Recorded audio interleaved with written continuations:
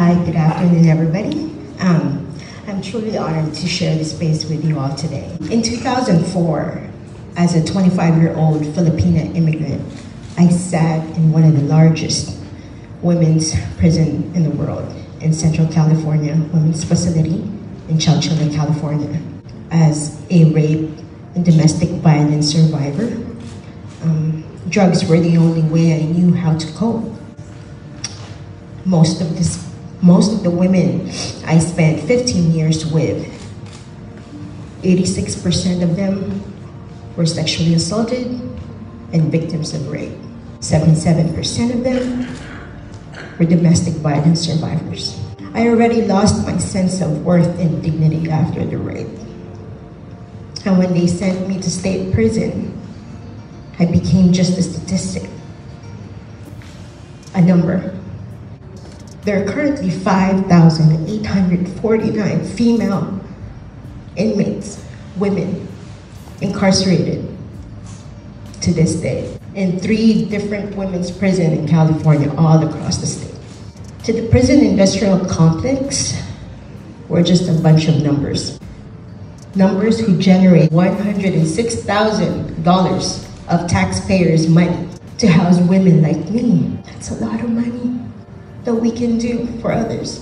For myself and the women that are still incarcerated, looking past our convictions and seeing us as mothers, daughters, sisters, human beings capable of change, can help bring back and restore our self-worth and dignity, and ignite that hope, that small glimmer of hope inside each one of us,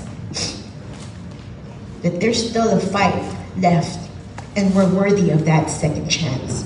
Now, as faith communities, it is our duty to uphold them, their well-being, and remind them that every person, even behind bars, that they are sacred and that they're worthy.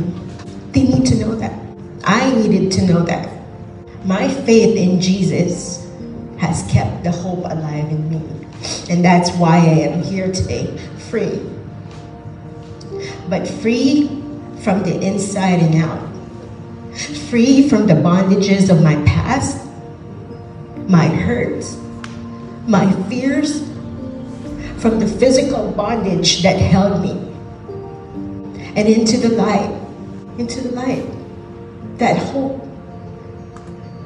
redemption, and restitution. As the women fight for their freedom, and it's not easy to wake up in those concrete walls every day.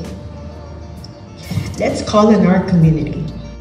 In closure of prisons, what we need is a community full of resources and programs to help them heal from the inside and out, so that when they come home, they know that they have people like you, like each one of you here, that they too can overcome, that they too can redeem what was lost.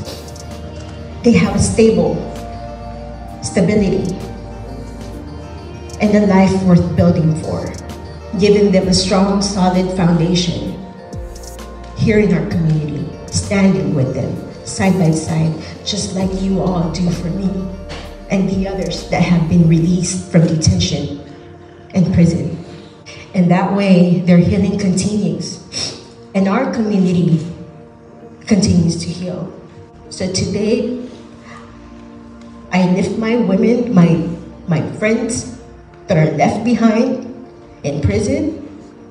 Let's continue to free them all and close prisons.